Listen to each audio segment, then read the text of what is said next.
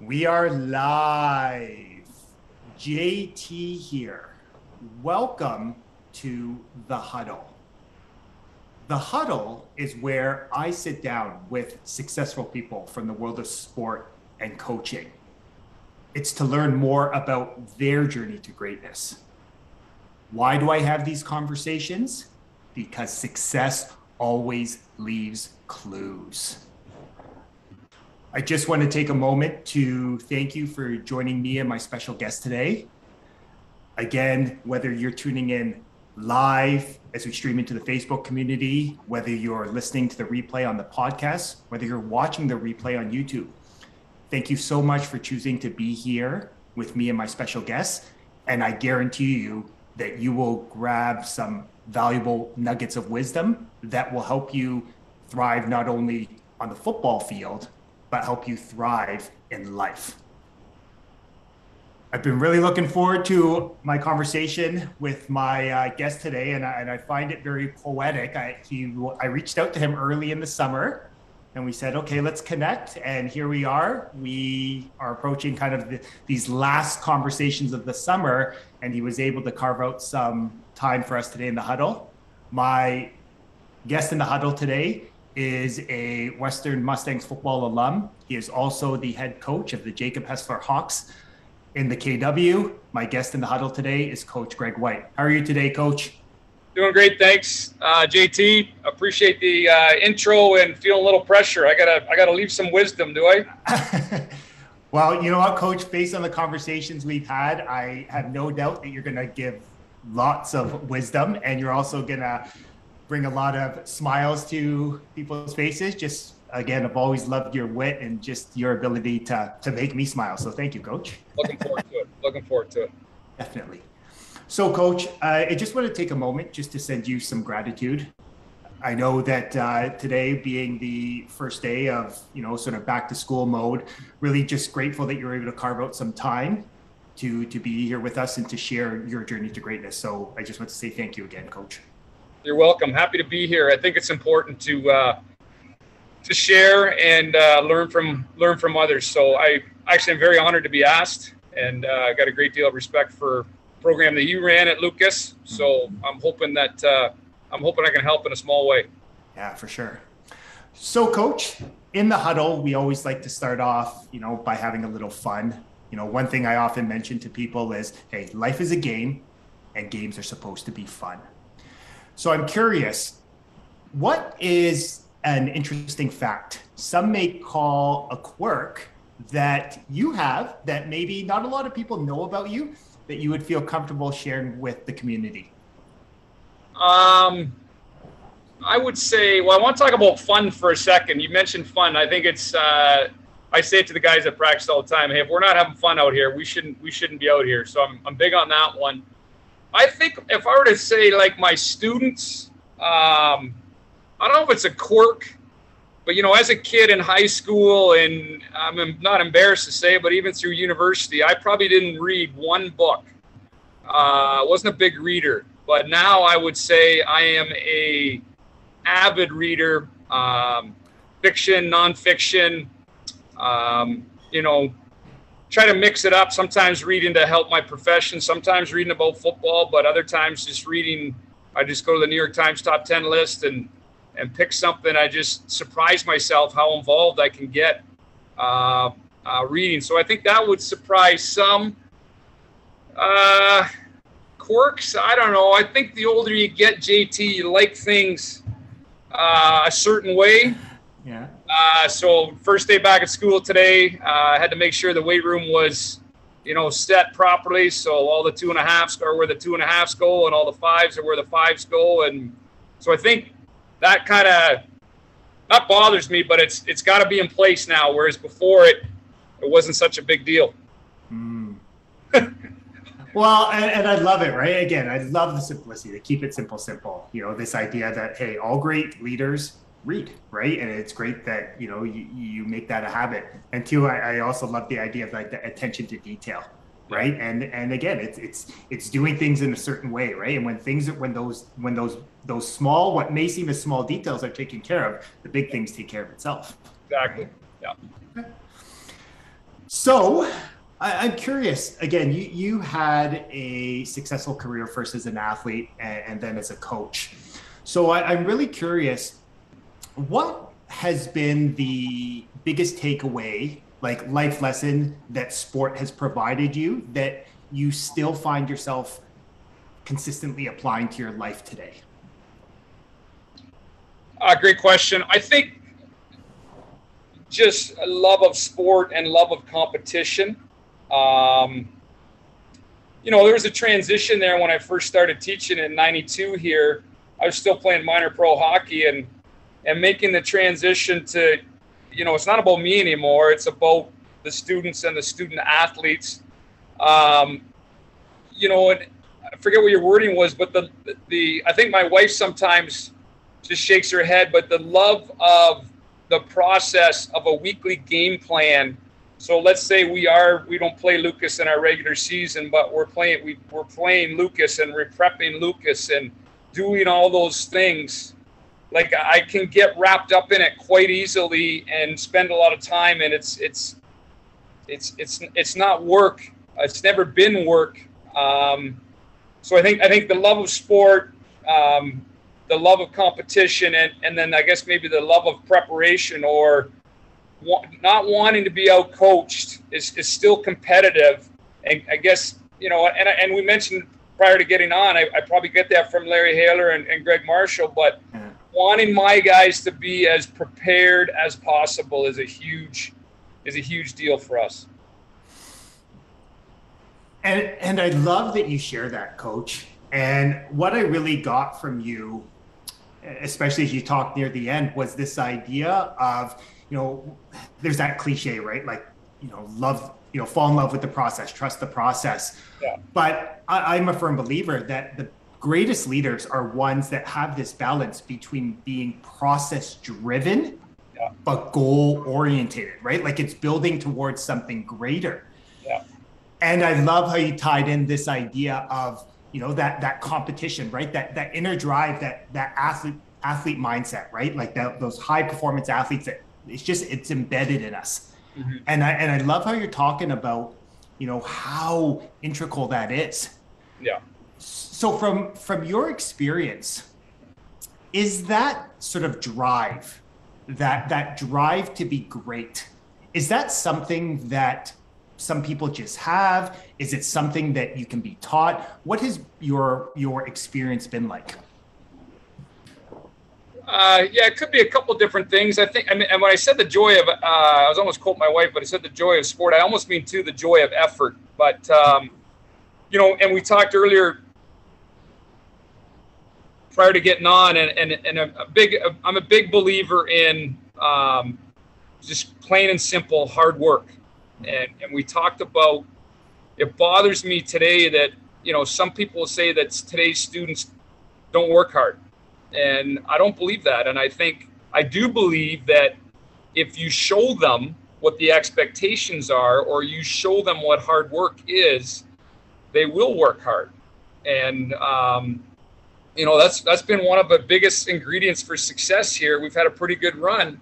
And in the classroom, I like to think we work harder than anybody else. And on the field, I like to think we work harder than anybody else. And that can't just be, someone has to show that. I mean, you can't just preach that and expect them to do it. So, I've been I'd say for the last 10 years, I made it a priority to be the absolute first person out to practice.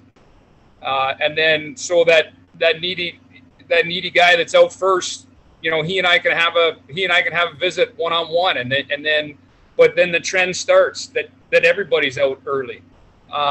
So yeah, a big one for me. I get joy out of it. I like staying busy, but hard work, I think, it seems to go back to that. Yeah.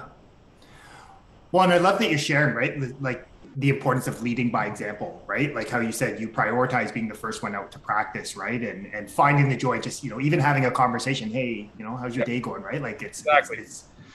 So I'm curious, anyone that has been to Jacob Hespeler, when we came down and played that exhibition game, and you showed and you sort of toured our coaches around the facilities, I mean, I felt like a kid in a candy store. I remember just looking here and you were just showing us. It just seemed like, I almost felt like, Willy Wonka was touring me around the chocolate factory, right? You have all these great tools and all that. So I'm curious, like you sort of built everything from, the ground up.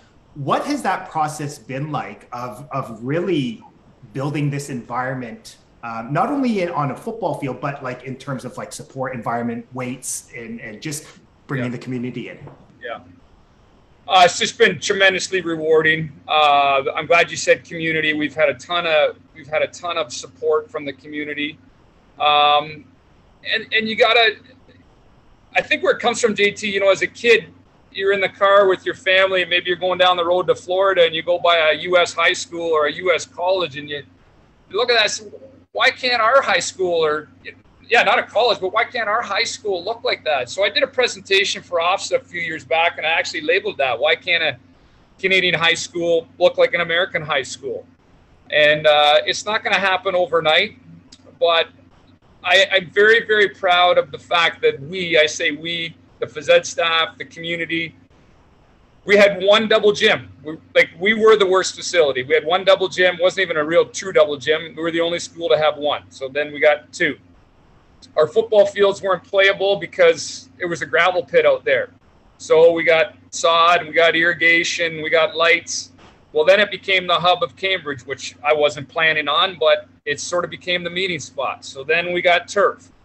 Well, if you're going to get turf, you might as well get a track. So we were able to do the turf field and the track at the same time, and host events like regional OFSA. So that's been huge.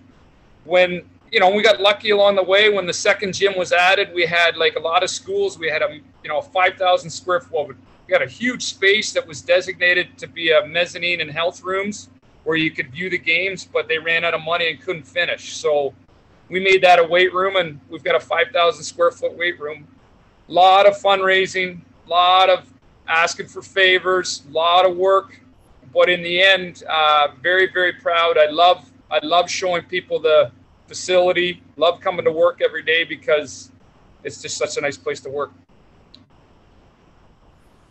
And what I'm really getting a sense from you is that, this idea that great things do take time, right? It wasn't just an overnight thing. It was, it was a process. It was engaging a lot of people. And that was one thing that was very evident listening to you speak at the Ottawa clinic was you were very quick to say, hey, this is about, a team approach. And it's really embedded sort of in how you sort of lead the phys ed department there, how the football programs run, how the community. Now, I'm curious, was that something that you've always sort of understood the importance of, or was there a particular coach or mentor that really taught you the importance of building community and engaging community?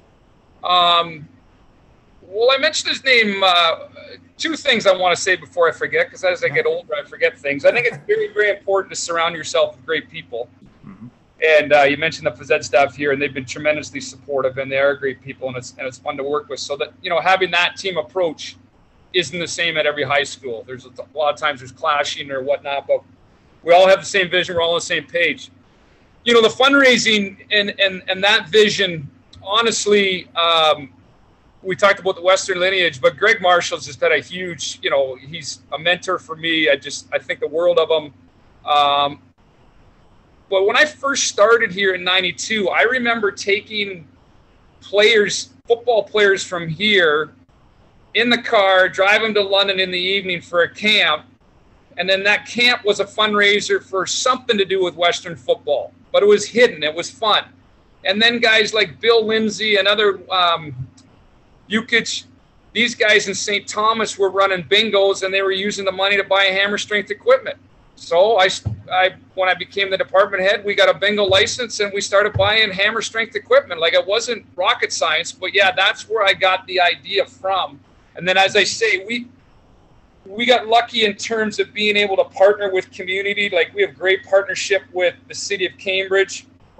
And then we have great partnerships with Cambridge Minor Football, and great partnerships with Cambridge Minor Basketball, and great partnerships with Cambridge Minor Volleyball.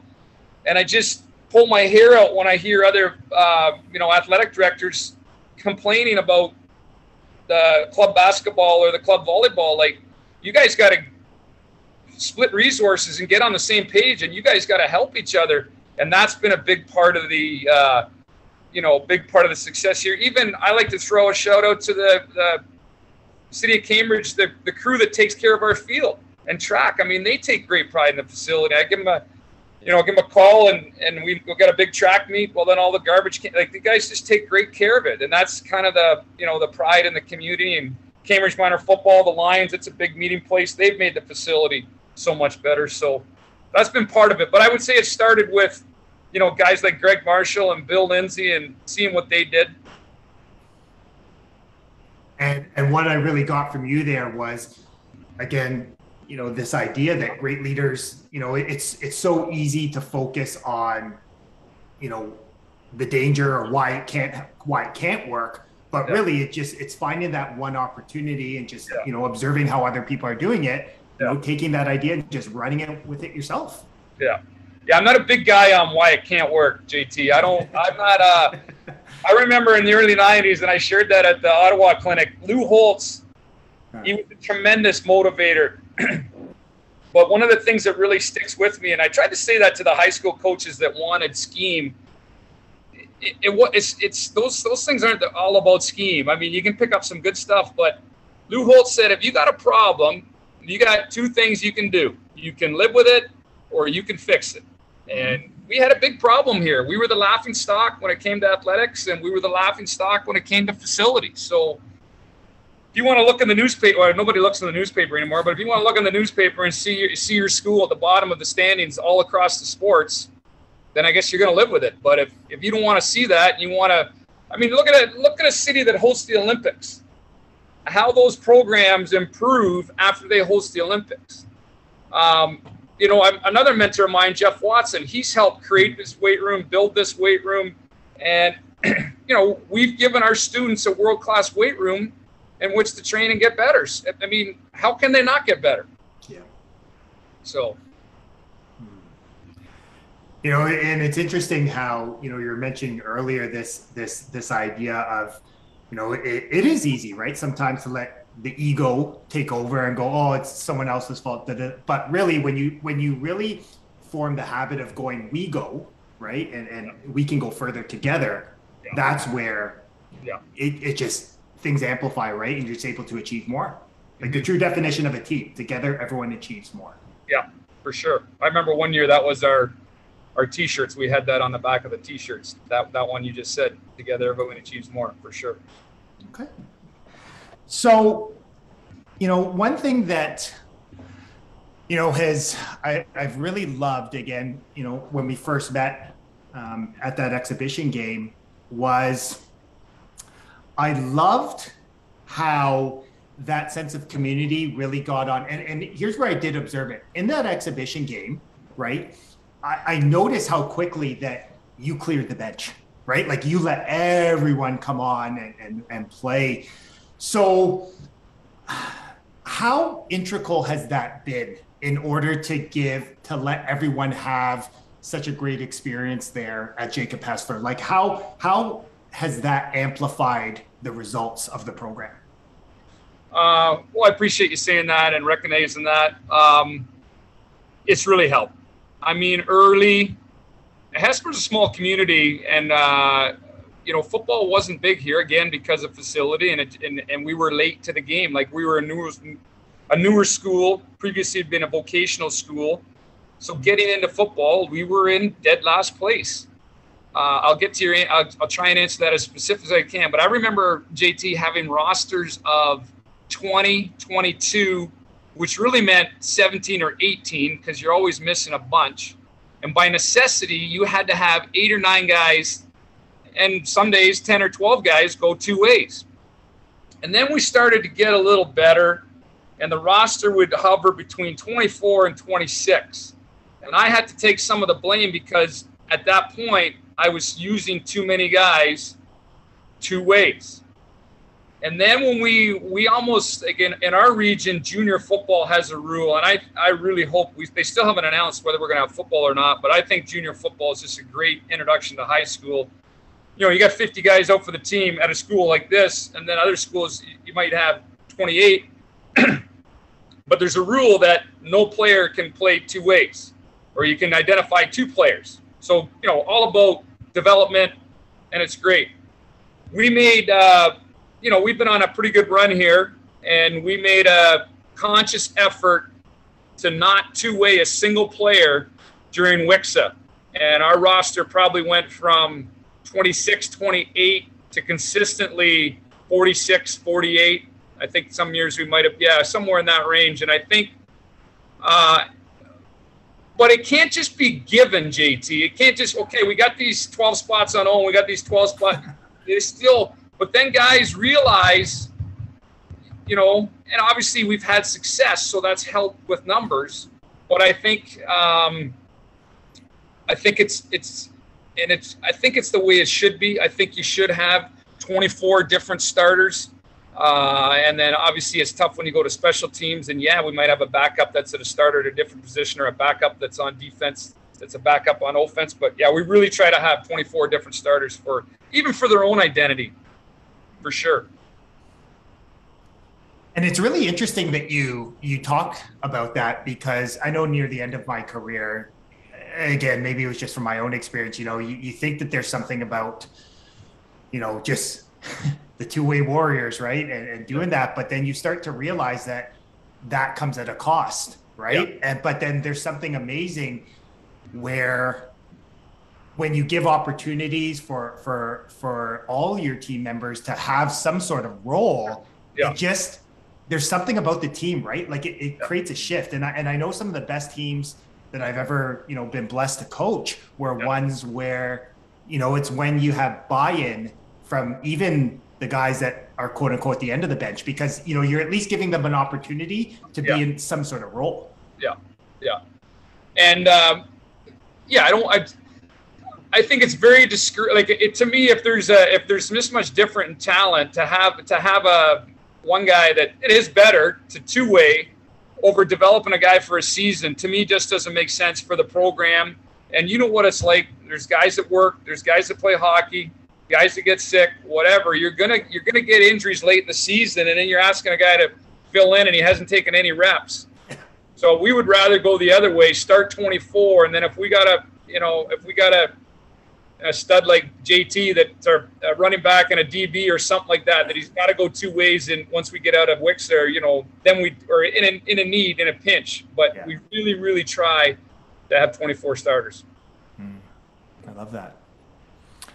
So I'm curious, you're sort of coming to the quote unquote end of your teaching career, right? And again, you've created an amazing level of success. You've had the pleasure of coaching your son too. What, as you reflect back on, and, maybe I'm throwing you on the spot here, when you think back, is there really, like a memory or experience that really jumps out to you as, that was special? And it's kind of like the one where, you really go back to that's what this is about. Yeah. There's several. I don't know which coach said it, probably a lot. I think in a lot of ways, sadly, you're like, just specific to football, you do remember some of the tough losses more than you remember. But I think, I never dreamt that it would have. Honestly, JT, one of the toughest things on this journey in 2015, I lost my best friend for life, Mark Hatt. He succumbed to lung cancer, and there was times when we would say to each other, do you think we're ever going to win a championship? Like, we would always find a way to lose to, in Cambridge, when you go to a Kitchener-Waterloo school, we would have a lead against a powerhouse like Blue Vale, which would be the equivalent of CCH or whatever, and then we'd find a way to turn the ball over, or we'd have the lead against WCI, and we just had these heartbreaking losses. And honestly, I wasn't sure if we'd ever win a championship. And then to go on a run where you go to 9 WIXA championships and you've won 7 of the last 7. So in answer to your question, I guess I've learned a lot, and the people and what I would do for those for those guys that played football and feel very fortunate to be in touch with a ton of them via text, and, to electricians and doctors and guys going to schools and guys starting their own business. You couldn't I remember my grade 13 physics teacher asking, what are you guys going to do when you grow up, or what are you going to do? And I know for a fact, I said, I think it'd be pretty cool to teach phys ed and coach high school football.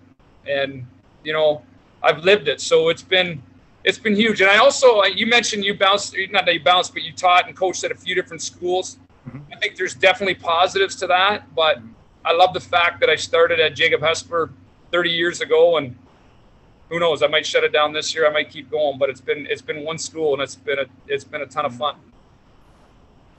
And what I really gathered from you there is, again, the importance of, you win with people, right? And, sort of tagging off that Woody Hayes book, right, is just, that's what it's about, right? Like when that final whistle goes, it's the relationships you build, right? Where you see, some of these young people, as they become parents, as they go into their professional career, as they have kids, right? And they come back and you just realize, wow, like I played a small part in that journey. Yeah. Yeah. That's a huge part. And, well, even one of our guys here that was coaching that day when you came, Anthony Magicomo. I mean, he played here at Jacob Hespeler, went on to have a great career at Laurier, was a stand-up defensive player of the year, won a Grey Cup, Montreal, and he's coaching here. And what a better guy to coach with. And there's tons of guys like that, and maybe guys that didn't go on in football but have had, they still talk high school football. Yeah. It's important to them, and that's why I'm so hopeful that that it can happen this year. But it's a big thing, big deal for them. Yeah. Something that you mentioned, right, where I love the fact that you said that in any situation, right, you can always take something you did well, something you can learn, right? Sort of pairing off that Nelson Mandela quote: I never lose, I either win or I learn. And I was reading an article in preparation talking about your Ossa Bowl game where you played Lauren Park, and how you really used that as a catalyst to learn and move the program forward.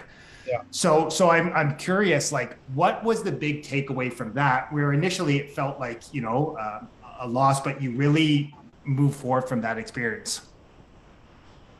I think. And again, it's those baby steps. Like JT, we got to the Wixa Championship twice before we won it, and then we got to Kwasa twice before we won it, and then we went to OFSA twice before we won it. And I think sometimes you look at schools like CCH, like Lauren Park, AMI, the schools I'm talking about, that just are, you want to be there, but you're not quite there yet. And we lost. I remember the game against Lauren Park, and we lost a very dynamic player to an ankle injury just before the first half. Seth Robertson. He's with Western right now. He went to Loomis at prep school, so we lost him in grade 11. But I think so after that game, and when you got a player like that the offense revolves around, and now he's out of the equation and you're down, it woke me up as to what we could do. Like, we relied on other guys to make some plays. We ran the ball very well, and we got in a position. Well, we scored a touchdown to like as a cushion, gets called back on a hold, and then they drive the length of the field and score with, seconds on the clock. So I think knowing that you could hang. Like, I wish I could have played that one over again, and that's one of them when I say you remember the losses more than the wins. That's definitely one. But hey, that's Lauren Park, and we feel we beat them, but at the end of the game we didn't beat them. Or in the great quote that you just mentioned, we certainly learned, and I think we had a ton of guys from that team come back and say that's not happening again. Like, so we had a motivated team, we had a veteran heavy team. And then we finally got it done the next year. But yeah, you draw on that. You go back to it and say, you gotta stomp it, and get it right to the end. So that was tough. Well, and I love, what you were talking about there. And it was almost like that you needed to go through that to really just, plant that seed of belief that, hey, we can hang, right, Yeah. with the big programs. Yeah. And that once that seed got planted, it almost fueled the offseason. It fueled what happened going forward, because that it sort of just opened the door, right? Where the players, the coaches, they believed. Yeah. And I think the other's true. Like in our county in Wixa, we haven't lost a game since 2011 in the regular season, and there's been games we should have lost. And I think our opponent, part of that is now our guys don't expect to lose, and part of it is our opponent should have put us away and they didn't, and it was kind of us in the reverse of Lauren Parker playing a school like that. I think sometimes it takes a while to learn how to win and the expectations, but that was definitely part of the process. Yeah, learning how to win. I was a huge Wayne Gretzky fan and Edmonton Oilers fan back in the 80s, and one of the things in sport that always sticks with me, JT, is Gretz talked about when they lost to the Islanders the last time, like when the Islanders won their fourth. He was pissed off because he had to leave the building and he had to go by the Islanders dressing room. Like, things were a lot different back then, a lot simpler. And he had to go by we all good? Had to go by the Islanders dressing room, and he didn't want to see them, drinking champagne and partying, and he just didn't want to see that. But the big eye opener to him was, Trottier had an ice pack. Like, the guys were wounded. The guys they could barely celebrate. They were, and they realized then what it took to win.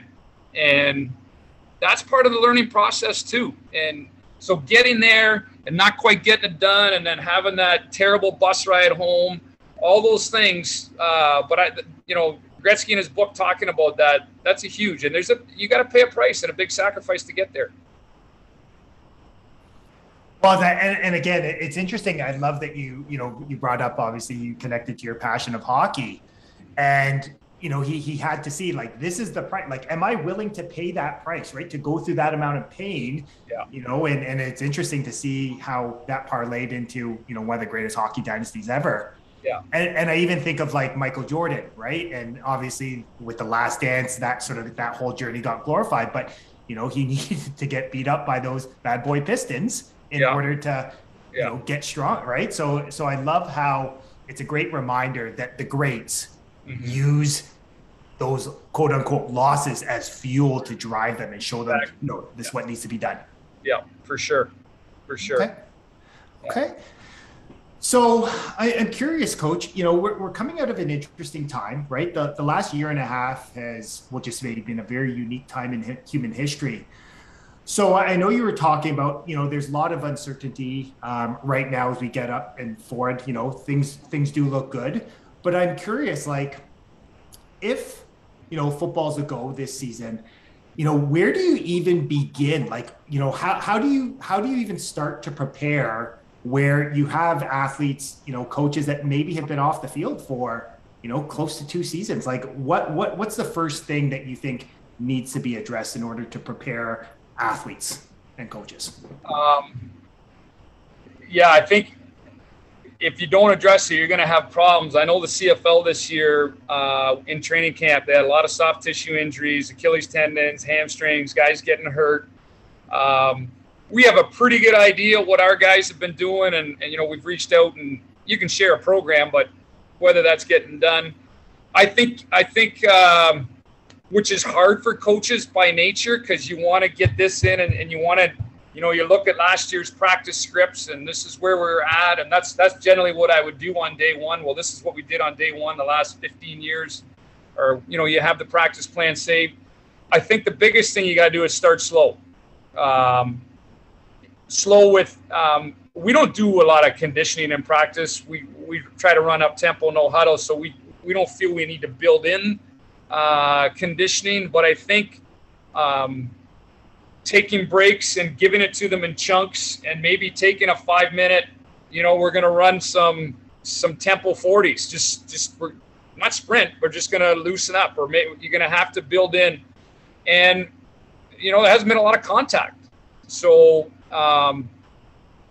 we were a big proponent. Actually, Anthony Magicomo was part of the driving force, but we start each practice with safe contact. So, and it's not live contact, but safe contact. So I think, being aware that there's probably going to be more injuries just because some of our guys have been more sedentary than they would have normally been. I just think, number one, JT, being aware of it. So now you're aware of it, and, a great coach, so great, I forget his name right now. Give me a second. Help me out. The quarterback guru from Montreal, who's in San Fran. Anyways, he would say you build practice based on your drills, based on last week's game. So being aware that our guys are less fit, haven't been in contact, I don't think you can go 2.5 hour practice and end it with gassers. Like, I don't think that's smart, and I think you're asking for trouble. And again, if you'd asked me, and I don't think it's important to be in full equipment. I think it's fine for these guys in the heat to be in uppers with shorts on. I don't think that's soft. I think we can go, I think they need a taste of it. I think there's days, and when we say we're going full equipment and a guy comes out in shorts, well, then that's a problem. That's, that's part of your discipline. And, Alabama, everybody's dressed the same. But I think the big thing would be being aware of it. It's not soft to not have a 1950s mentality and get guys hurt because of conditioning, because of contact they're not ready for. So I think that's the biggest thing, is just being aware of it. Yeah. No, I love it. And I was just thinking too, as you were saying, Mark Trestman. Mark Trestman, thank you. He is a very thoughtful guy. I said that in my presentation. I've seen him present twice, and the fact that Magic played with him in Montreal, I was able to meet him at Michigan. Just a great guy. Obviously, loved what he had to say about developing the quarterback, but just, when you can tell with certain people, you can just tell what a quality person, and that's where I got that. Like, you can get a drill from a book, but we can make drills up. We can reenact that moment in the game that I want to teach. You had leverage on a guy at the sideline and you missed. Well, we should be able to make up a drill based on leverage at the sideline. And I'm not even a defensive guy, but we can make a drill up like that. Or, we're running zone read on our offense. Our quarterback's getting a ton of mesh every night. Whether I got to take our manager or somebody, you still have to have somebody play the quick end and get them to read and react, not just to a ghost, but to a body. So I think that's what Trestman would say. And I think football coaches would be ill-advised to start out as if nothing had happened. I think you gotta modify, and I think you gotta downgrade the intensity a bit. Listen to your players. Yeah, and I love that, right? Like, I got a couple things from you as you were sharing. One, the importance of everything should have a purpose, right? Don't just do things just to do things. Everything should be serving a greater purpose. Yeah. But then two, just the evidence we've seen, right? We've seen the evidence in professional sports, right? We've seen that even pro athletes that are the most ambitious, the most driven, that we've seen the evidence in the professional leagues, not just football, but we've seen it in the Bundesliga and in Europe and soccer, and we've seen all that. So, I love this starts, sort of start slow. So, sort of an idea that came up there. I love how you talked about, checking in with your players. And, this last, I would say, summer, especially with everything that's happened with the Olympics, right? With Simone Biles, with Naomi Osaka, this whole conversation around mental performance has definitely become more at the forefront. So I'm curious for you, is this something that you feel needs to be at the top of mind as we transition back? Like, do you think that there needs to be more of an emphasis on, the social, emotional development of athletes coming back off, a 1.5 layoff? Yeah, I'm curious, what is your, opinion on that? 1,000%. Is that strong enough? Yeah. So I just was making some notes. We're going to meet as a department tomorrow. we've got a great principal here. I got a lot of respect for her. And the number one thing she said today in our virtual staff meeting was, making connections. I know you had a coach on last week who I think very highly of, Tom Manette. He shared at the Ottawa Clinic things they do at practice, at the end of practice, and how they connect with players. But yes, 100%, JT. One of the things, like it's been bad. It's been rough, let's be honest. But there's been a lot of good come out of this. Like, you and I would have never had this conversation 5 years ago. So that's cool. Teaching virtually and knowing my guys were, hurting. I don't like to say, okay, fellas, we're going to talk about mental health. Where I like to build it in the phys ed is we ended each day, and you've used the word several times, gratitude. So we ended each day with either breathing or meditation. And I really wanted to check in if they were sleeping okay. So that was a big deal. And I think I need to be better at asking, so for kind of an evaluation at the end of the course, but I do it verbally, and guys enjoyed that. And some of the characters you think wouldn't enjoy it. And so much to the point where if something happens, like you had a tornado drill or something, and you couldn't meditate to finish the day, guys are like, wait, we're not meditating today? Like, or we're not breathing today? So yeah, like if you're not dialed into, and I think this thing here has contributed a lot of those issues. I feel very, very fortunate that I'm generally not sad, and I haven't had to deal with that, but I certainly respect that it is not a weakness, that it's a sickness, and I think 1,000% we gotta. And it's not that I'm old, JT, because I'm not old, but maybe my strength isn't camp games or icebreakers or that type of thing day one in the weight room. I sort of like to get rolling, just like I would football practice. But as you're going, you can have those moments one-on-one that, okay, I'm not coming up with a groovy game of tag and whatever. And that's fine if that's your strength. And I think you should do that. But I've really, really tried hard to check in with all of them, whether it's students or players, each day for sure. Yeah. And you have to be aware. I mean, man, some of the athletes, even, in pro, you're shocked to hear, these athletes are they've got the life that we wanted, and they're making millions of dollars, and, they're not having happy endings. So it's definitely needs to be addressed. And I think, I'm a big fan of the U.S. Open. I say to my kids that, maybe next year I won't be at school. I might be at the U.S. Open, but I think, listen to Osaka, what a great role model. And Simone Biles, like, awesome. I mean, we were glued to the Olympics this summer, and just, had so much enjoyment of watching her athletically, but just seeing her grow as a person is huge too. Mm. And, Coach, what I really got from you was I just love how growth-minded you are, right? And again, just that ability to find those opportunities to introduce meditation, right? Some mindful breathing, right? And just, will they be buying 100% of the time? No, but at least if you're giving them the opportunity and creating that space, yeah, they can take from it what they will, and you're showing through your actions that it is a priority.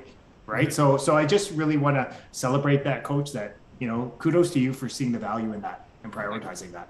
Yeah. Okay. So, Coach, I have one last question before we end here today. And I'm curious, as I was mentioning, we're coming out of a very interesting time, right? Very unique time in human history. But I think what it's reminded us is that challenges, obstacles, adversity are part of the game of life. It's not that we want to expect them, but we understand that, hey, it is a part of the game of life. Yeah. So I'm curious from you, what is one piece of advice that you would offer someone that maybe is going through a challenging time? An action that they could take that will help them create some positive momentum and help get them back on their journey to greatness. Well, I remember when this first started, and we were all scared. You know, we were the heck scared out of us. And the first virtual meeting I had, I believe, was with the phys ed department. And I said to you earlier how much I think of them, and you know, the importance of surrounding yourself with good people. And honestly, there was people that, you know, but this is probably like what was it, Friday, March 13th when it hit. So this might have been 10 days after, somewhere in there, you know, after the March break, something like that. And you know, there's people that broke down in that meeting. It was tough. We were scared. We didn't know what to expect. We didn't know what was happening. And I just said, I said, guys, figure it out what it is you like to do and do it. And you might be doing it a fair bit, you know. And I shared what I like to do. I said, you know, I like structure. So my wife and I, we work out. We get a workout in. You know, maybe some reading, and then at that point we were not teaching online. We were feeding our students information, which we got much better at quickly. Being outside in nature for me was a big one. Very, very fortunate. I live on a 46-acre property and was able to go for a walk every day in the bush. Just that time outside was huge. And then I thought to myself, you know. And I think we've seen it. We've seen a lot of people lose a lot of weight and get really healthy. And we've seen a lot of people, unfortunately, drink too much in their diet. And we don't judge. And that's happened because of COVID. We don't know what the stresses are in their life. But I think making a decision to not go down that path has really, really helped with my own headspace. So I think my advice would be figure it out. Because sometimes it surprises you what it is that you like to do, or you thought you liked to do this, but you know, and I've said to our group several times, because we have younger teachers with young families, I've told them several times that you've got this way worse than, you know, than my wife and I have, because, you know, dealing with a young family, there's been a much, much bigger change. And then I think the second piece of advice, you know, we got an election happening right now. We got talk about a passport in the province. We got a lot of things happening. And I think one of the things that's the complaining or the, like, I just don't find anything positive or useful in, they got it wrong. No, they got it wrong. Like, there's so much of a divide right now. And you know, when this happened back in March with Black Lives Matter and although there were so many things to be polarized, so I guess my other advice is it's not healthy to have negative energy and complain. If you're gonna complain, like, provide us some solutions. Like, I wish I knew the answer for us to get out of this, and I don't. So I'm not gonna complain. I'm just gonna start, you know, stay positive and continue to do things that I get enjoyment from. Does that make sense? You know, I love it. Yeah. Right, Coach? And again, it's that keep it simple. And what I really heard from you was the importance of, like, creating a culture of joy in your life, right? Like, and when I speak joy, it's like the things that make you smile, right? Where you don't have to think about it, it's just love doing them. And I just love how it was so unique to everyone. And when you really get at the core of what that is for you, it's really the best, like, quote unquote medicine, right? Yeah. Okay. So, Coach, I'm curious, how can people, like, is Jacob Hespeler on social media? Like, are you guys any of that, so they can sort of, you know, follow kind of what's going on? I'm a little bit old school that way, I guess. Okay. I'm not on social media. I'm not on Facebook. Okay. I'm not on Instagram, any of that stuff. Okay. But we are, I think, if you text me or email you, I'll send you the Jacob Hespeler. I think we have a Jacob Hespeler Instagram account. Okay. The football team doesn't have anything. And, you know, there was a great presentation at the Ottawa Clinic on social media. I just, probably a generational thing. I don't know, Jake. I get it, Coach. Yeah. No, I get it. Okay. But I'll share with you. I mean, one of the things that I was really, really proud of what we did during this that I know was on social media. We ran for years, and that was another fundraiser, but for years we ran what was called a Power Fit Day here in the spring. We tried to show off the facility, and we bring athletes in and have great coaches around, put them through their paces. Well, we couldn't do that last year, so we did it virtually, which I thought was crazy when the guy suggested it, but Tom Payne in Dundas suggested it. But we ended up getting over 400 high schools from 7 different countries. We had another guy by the name of JT, check him out, out of California, that led, I think we had 7 or 8 coaches lead, sort of 30-minute presentations. He's a bodyweight guy. So that was a little bit of social media for us, but that was really, really cool. Yeah. Awesome. Okay. Well, no, that sounds like, again, I love the innovation. I love the growth and innovation, Coach. Hey, Coach, I really wanted to take a moment. I wanted to take a moment just to acknowledge you, right? I want to acknowledge you for the man you are, right? The husband you are, the great dad, the teacher, the coach, the mentor, the great leader, but most importantly, the amazing human being you are. Coach, in the time we've really, met and gotten to know each other a little bit, I really love how you approach life, right? Like just your sense of, building a sense of community, right? The ability to make others smile. It's such a wonderful trait, Coach, and it's brought so much joy to my life. So I just really wanted to take a moment to acknowledge you for doing that. Thank you very much. It means a lot to me, JT. And I would say that it was by design, certain teams that we play, like in the exhibition. So like, you and Sammy, I say it a lot, you surround yourself with good people. And you're good people, and it's a joy. It's a joy to be around good people. But I really appreciate that. Thank you. Yeah, no worries. Hey, folks. So here is my suggestion to you. Coach dropped so many valuable nuggets of wisdom that will allow you to thrive not only on the football field, on the basketball court, whatever your sport is, but most importantly in the game of life. But what I want to remind you is knowledge is potential power. It's the consistent and focused application of that knowledge that actually creates great results. So what I want you to do is take one of it and go do the work. And I look forward to chat with you next time in the huddle. Have a great day, everyone.